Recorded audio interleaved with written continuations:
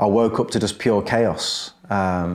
People ringing my phone telling me, like, is it going to go ahead? Is it not going to go ahead? And then just looking at the lads in absolute turmoil.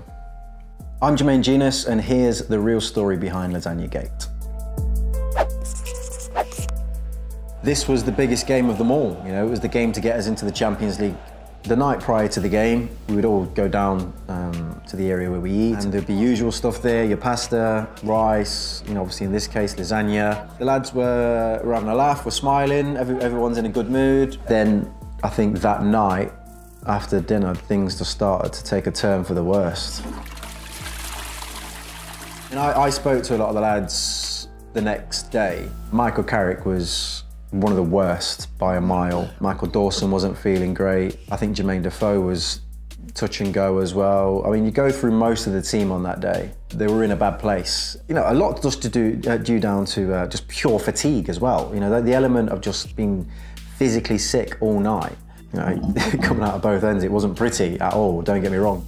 If this was like middle of the season, something could have been done. But the thing is, on the last game of the season, for fairness, all the games are played at the same time. And I think that was the hurdle that the club had run into, that we had to somehow field a team to go out there and play. So, yeah, it was get on the coach time, we got to play.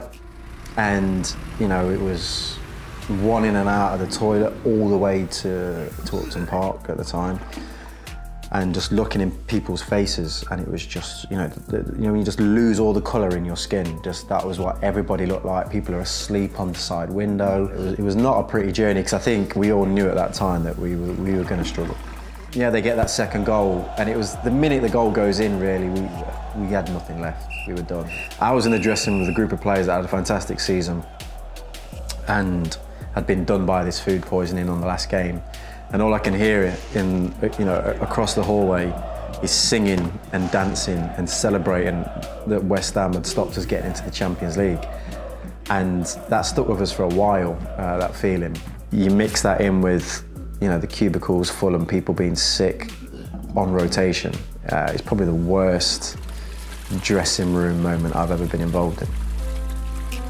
It's hard to think it wasn't intentional, first and foremost. The timing of it was just too specific to the moment. So it's hard to think that it wasn't intentional. So all of those conspiracy theories that are out there, you know, all you've got on the end of it is, you know, a picture of a chef with an Arsenal badge on his top going, "Unlucky lads." It was a big joke to everybody else. And to us, it was obviously, it was our season's work, so it wasn't a joke, it wasn't a laughing kind of experience. The club did what they could in terms of finding out the truth, but to this day, you know, nobody actually knows, but I think we all know it was a little bit too specific.